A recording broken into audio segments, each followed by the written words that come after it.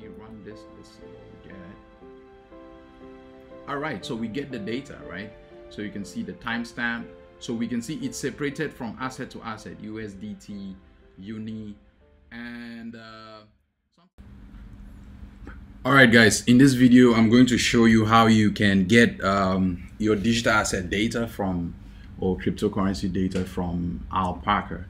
So Alpaca is one of the sites we discussed earlier, and we can get digital asset data through their API. You can visit their website to see what they offer, right? So they have provide an API for stocks and crypto trading. So this is really, it's popular for backtesting, right? Yeah. And then, but if you need to download, I don't think you need an API for just getting some data, but if you want to do extensive stuff like back testing and stuff like that, you probably need to sign in to get an account, right? But with Yahoo Finance, you don't need an account. So we're going to, so you can go through their site and see, like, these are the services that they offer, right?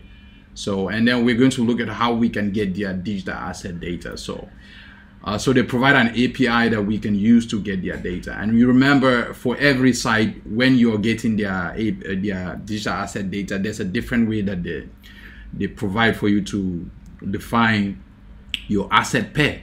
So in Alpaca, this is how we're going to define our asset pair, right? So we want to get, if you want an asset pair like BTC, BCH pair, this is how you're defining it, right? So if you want USDT Aave pair, this is how you're going to define it, right? So there are different ways how I'm going to share this notebook and you can play around with it.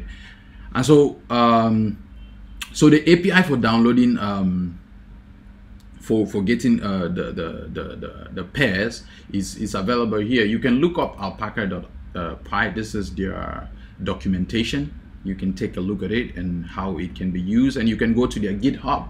Their GitHub is right here. They have so like I said, if you want to see if package is good, you can see how frequently it's updated. You can see 4 days ago it was updated, like 4 days ago, and you can see they've clearly, let's see if they have an example of how you can get like historical data. Like, yeah, this is for crypto. They have defined how you can get that, right? So you can see. And so we're going to use this Alpaca to show you how. So they've defined everything you need, right, in order to get the data. So yeah, you can go through that. I'll put the link in the description.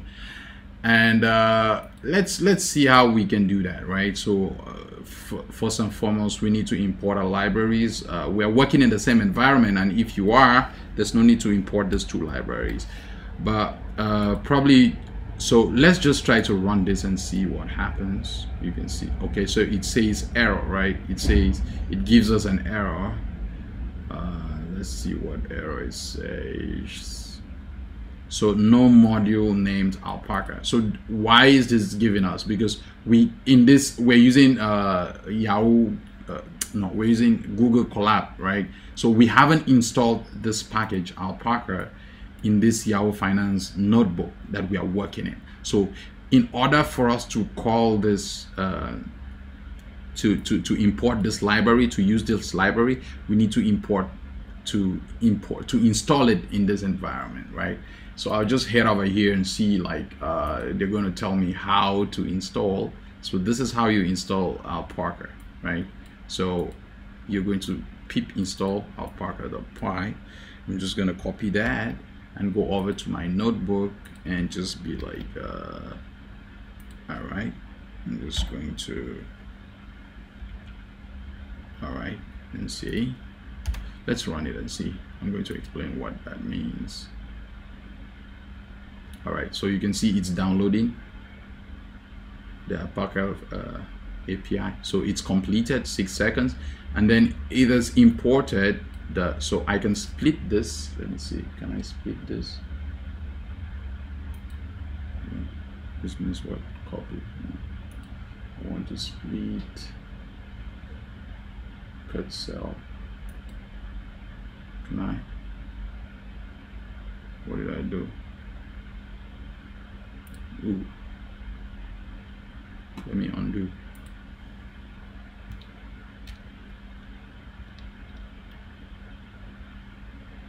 Oops.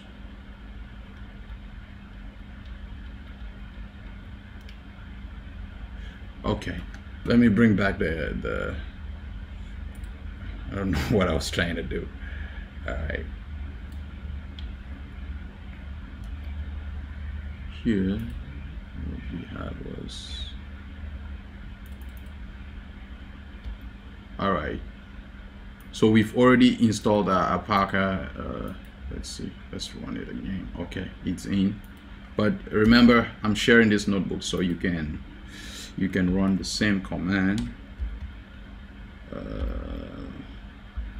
Pip install Alpaca API. I think this is how it's written. Yes. Okay. So let me just explain what this means. Pip is the way you install packages in Python. So we use pip, or sometimes we use conda. So if you don't have a package in the environment you're working in, you can just pip install it. So when you pip install it, then you can use the package, right? So I'm just going to comment this so that so when you're, because I've already imported it, when you're using this notebook, you can uncomment this and run it so that you install the package. And so I already have it installed. So because I'm going to get historical data, so I'm going to use Alpaca, and I'm going to the data.historical. So every API has a way that their code is structured. So here we go into Alpaca, we go to the data, and we go to historical, right? And then we are going to get crypto historical data. So we say we import crypto historical data client. We want to get data from there. And then what we are going to do is we're going to also import a request, right? Because we want to get the bars data, open, high, low, close. So crypto bars request, that's what we want to get. And we want to also get a time frame, right? And we're going to import datetime. Datetime is a datetime format in Python. So here we define our client, which is crypto historical data client, right? This is where we defined it. We're going to define it here, right? So I can run this cell. It takes 0 seconds to run. And then we want to make a request to the Alpaca API, right? So what we do here, why is this just highlighted like this? Let's see. Oh, this is missing. Yeah, it's missing some stuff. I think it's missing the symbols data.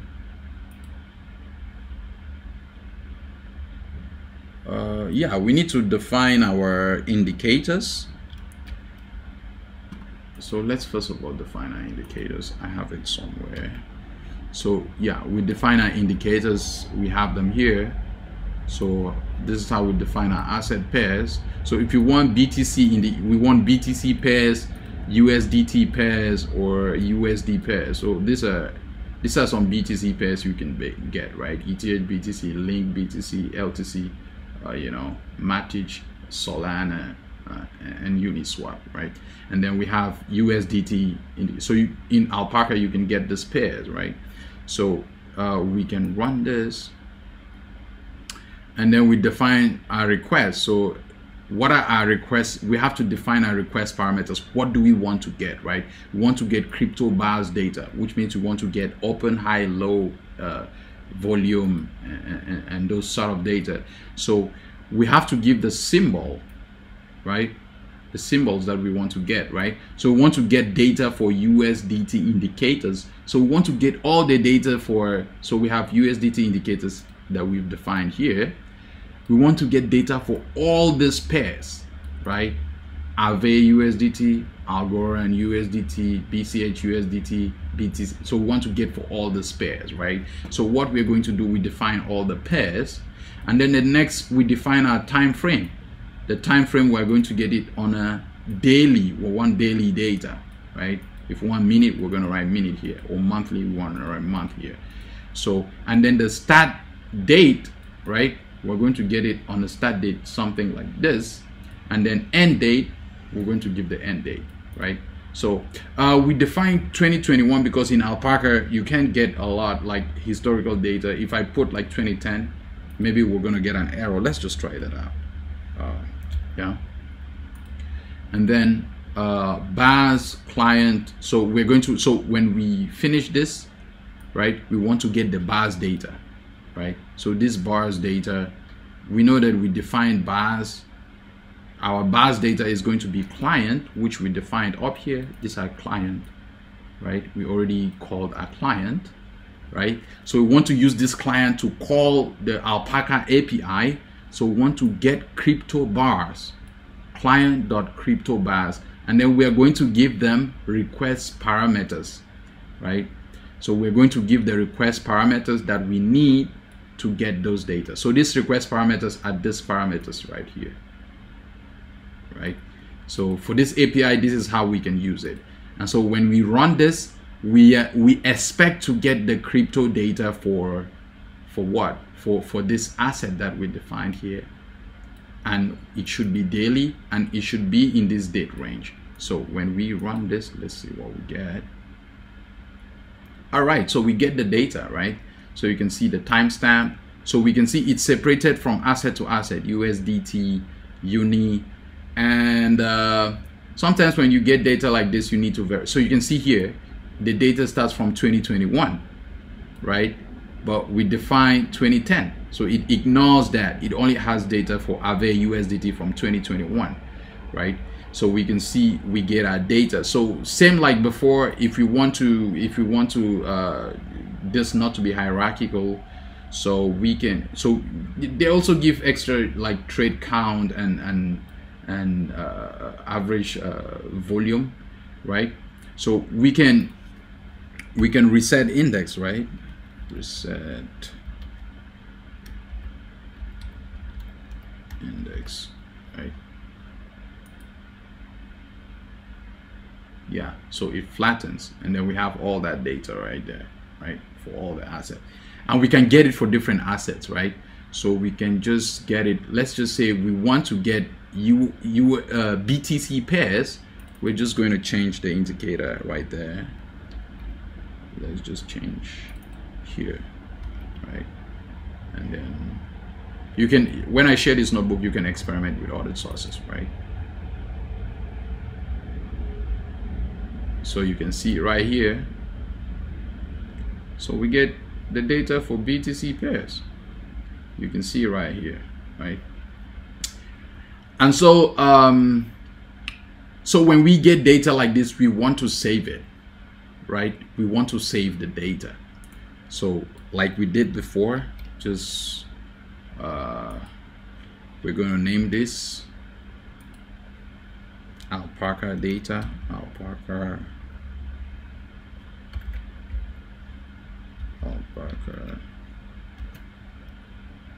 digital asset data.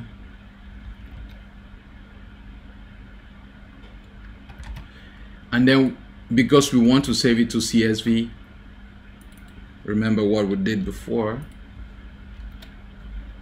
dot to CSV. So if you guys, if there's anybody, if you're not familiar with Python, I do offer like Python courses for beginners. So if you want to sign up, you can link up, because I know like maybe some people will be excited, like scared about Python and stuff like that. But Python is very necessary. It's a very necessary language to get you through this course with ease. But if you can do that by yourself, it's fine, right? So we want to get this data. We want to name it. We can name it BTC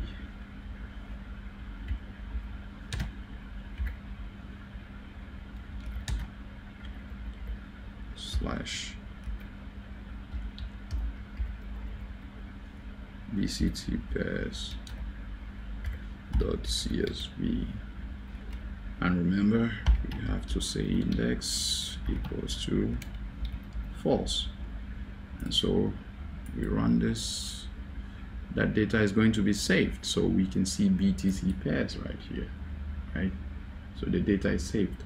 So all this data we got, we've saved it, right? So easy. So we've gotten the data from Alpaca Finance. So we've seen how we can get data from Alpaca Finance, right?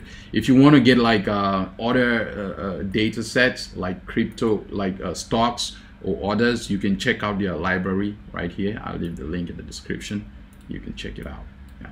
And then I'll also share this notebook for you to play around with it and see how you can get their data. And so, yeah. Thank you for watching and see you in the next video.